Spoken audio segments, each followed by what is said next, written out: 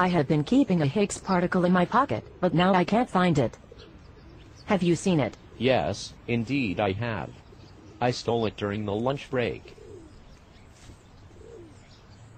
Please give me my Higgs particle back. I want it now. No, I'm going to create a black hole with it. But that is very dangerous. Yes, it is exceedingly dangerous. But I will do it anyway, because I'm slightly crazy. So, what is it that you want to tell me, Susan?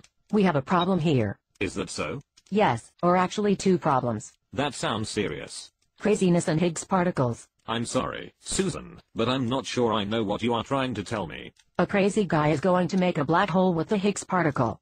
This is serious, very serious. Yes, very. Tell me, what exactly is a Higgs particle? You don't know what a Higgs particle is? I know what such particles do to society in a general sense, but I was more interested in your opinion of the Higgs particles of today. I will simply tell you one thing.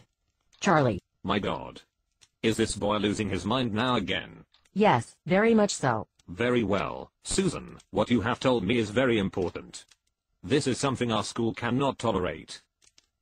Tell Charlie to come see me immediately.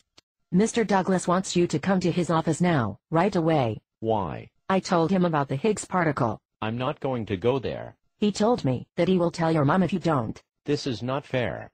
Not fair at all. Young man, tell me, are you by chance familiar with the teachings of Stephen Hawking? Yes, sure. Tell me, Charlie, what is your favorite color?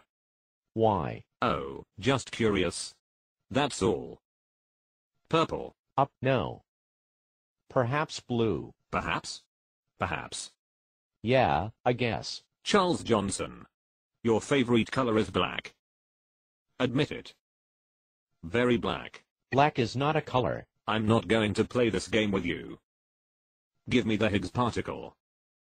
Immediately. Okay. It is in that matchbox which I put on your desk. Thank you. Dismiss.